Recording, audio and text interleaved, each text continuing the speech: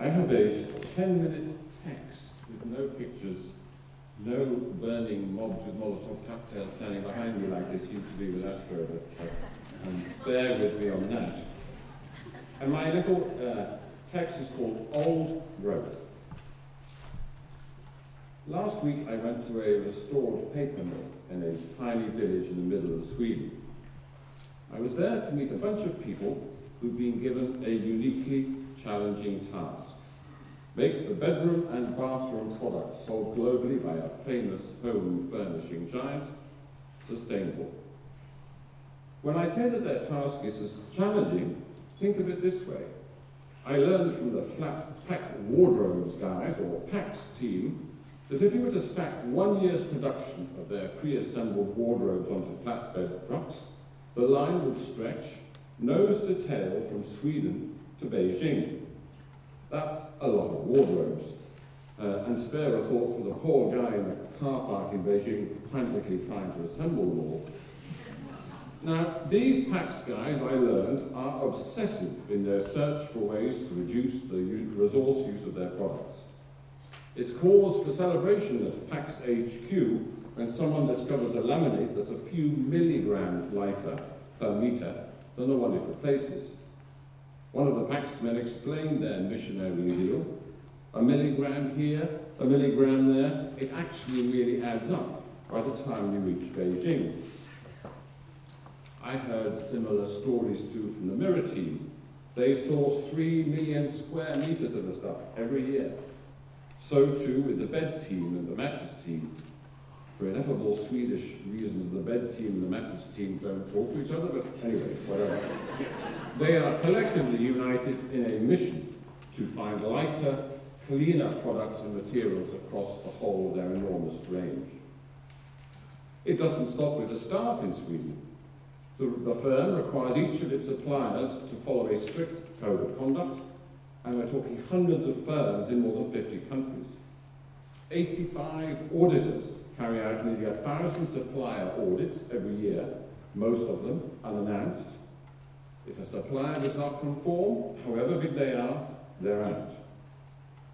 And the products are just one part of the story.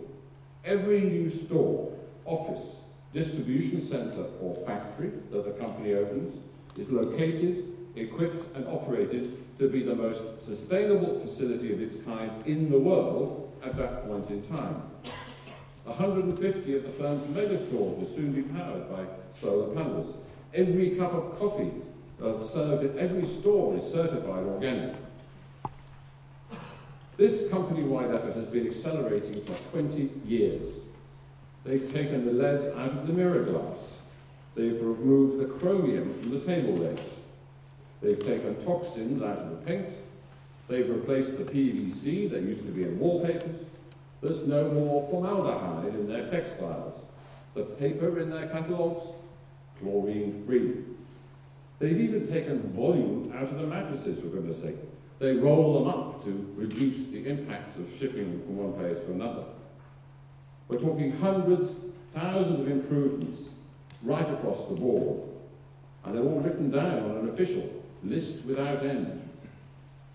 But there's one small thing that they have not done, and that's take the keys out of those flatbed trucks. Quite the contrary.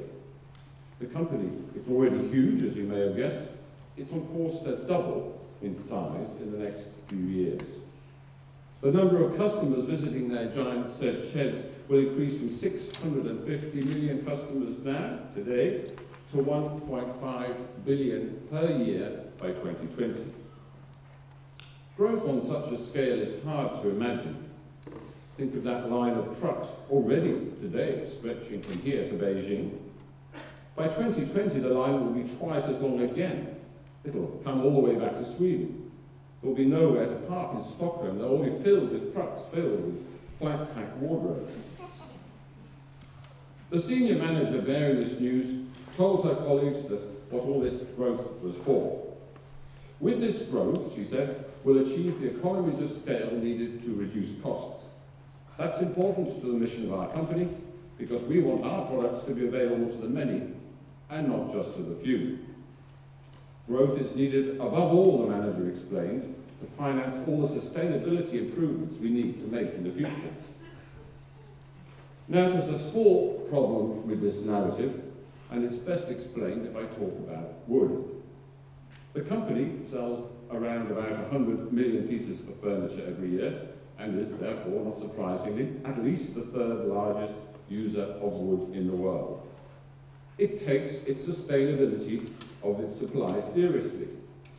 The company has promised that by 2017, half of all the wood that it uses will either be recycled or come from forests that are certified to be responsibly managed in ways that avoid the excessive use of chemicals and water. Wow, 50%! That's a vast amount of responsible wood. But it does somewhat beg the question, what about the second half of all that wood? As the company doubles in size, that second pile of wood, the uncertified half, the unreliably sourced half, will soon be twice as big as all the wood that the company uses today. The impact on the world's forests of just one company's ravenous hunger for resources will be devastating. Along with similar teams in companies all over the world, I'm just using this one as an example, the gifted and committed people that I met in Sweden last week are confronted by an awful dilemma. However hard they work, however many innovations they come up with, the impact of their firm's activities on living systems that have evolved over billions of years will be even greater in a few years' time than it is today. And all because of compound growth. This chilling prospect cannot be blamed on evil owners. This company has healthy trees almost literally in its blood. Its founder grew up on a farm surrounded by trees. He was born in the same village as Carl Linnaeus, one of the fathers of modern ecology and botany. His company's products are named to this day after the lakes, rivers and bays that he knew as a boy. There's no way that this man or the many people who work for him would mindfully do harm to the land that they love. But I stress mindfully, because what we're looking at here is a complete separation of thought and deed. What is going on? Standing outside that old factory last week with the colleagues from the sustainability teams, I tried to imagine myself in the founder's shoes. What would it be like to read, after my whole life's work of building up this amazing enterprise, to read about the heavy criticism about logging and clear-cutting of old-growth forests in the north of Russian Karelia? How would I react to so many complaints that thousands of unique and rare species of lichens and mosses and other plants and animals have been endangered at this moment by our activities? My first reaction, I guess, I was trying to put myself into his place, would be indignation. Do these protesters and complainers have any idea how much work we've done over 20 years to make our products greener? Do they have any idea how much work we've done to put certification procedures in place, often, as in Russia, in tricky and difficult situations where institutional situations are already weak? My second reaction, I anticipated, would be to suspect that these ghastly charges were probably true. The business has become so huge. There's so much money at stake for so many people. And those forests in Russia, just by themselves, are miles away. How is one realistically to police and fulfill the promises we made through the certification process? And then I thought, well, I hope my third reaction would be, if I were the founder of such a company, would be outrage turning to steely resolve. No way would I tolerate the company that I had started taking on a baleful life of its own like this. I'd say, enough, stop the cutting, we're going to find another way. I was nervous, I would confess, about this paper, and you've heard that everybody prepared it. I thought it was going to be just a solid dose of we can fix it. There's been quite a lot of that this afternoon, but this morning I thought there was a lot more nuanced reservation about the scale of the kind of questions that we need to confront. Thomas's story about the Olympic cauldron, go back to basics, don't just kind of make a bit more of the same, rethink the question. Don't just fiddle around with the solutions. And that absolutely amazing story from Ben about government services. Don't just kind of tip things into a digital pot, rethink the nature of the activity that you're there to redesign. And we heard this morning Charles Ledbetter talking about empathy for humans. The elements are there, dotted around today's discussions, for the kind of nature of the response we might make to this absolutely awful problem of compound growth, which is so built into the system. So I want to just finish by concluding on the scope of what that can mean. Not just empathy for other people, but for the living systems upon which we all depend. Going back to that huge Swedish firm, the one with the blue sheds, what could I do? I don't think it's complicated. What I would do is arrange for everybody in that firm to spend time quietly in an old growth forest. No lectures, no training, just the opportunity to experience the natural energy of a living system that has evolved in its place over thousands of years.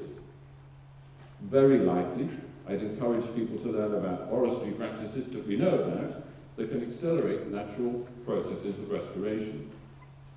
I'd ask my people to pay thoughtful attention to the fallen trees and the dead wood, and to wonder, how can it be that these are the wealth, these are the life of an old growth forest? Very likely, again, I'd encourage people to learn about the different ways that natural interventions can restore ecosystems and plantations, whilst at the same time support their use to deliver certain amounts of resources. That's all it would take. Just the opportunity to set aside quietly.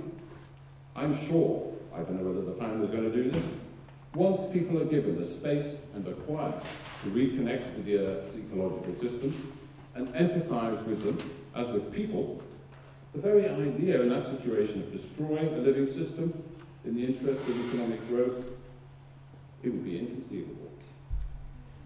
Thank you.